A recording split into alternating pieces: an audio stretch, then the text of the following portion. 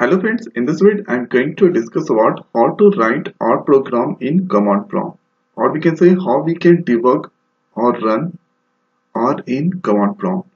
So add here or that I already installed. So here this is the or. So when you install the two icons created, this is for 64-bit, here this is 32-bit. Now if you take the cursor, so at this location see program files are or 3.63 bin location or install.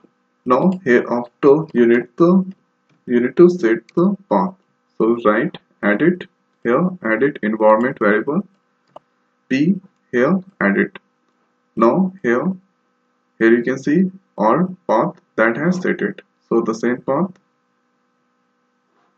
So here this path you need to set.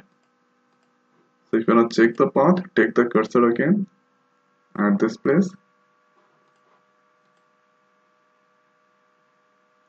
Now here after the next important thing, let's open command prompt cmd, and at this location you need to write or press enter.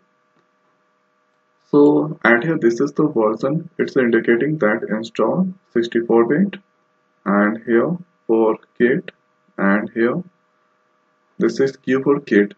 If you want to take the help, write help. Now here first I'm going to print hello world. So using print function, and here hello world. Now press enter, hello world, it's a display.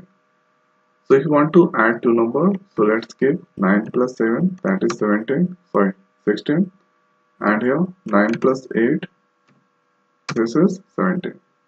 Wanna subtract, use minus operator, 0 it's the display.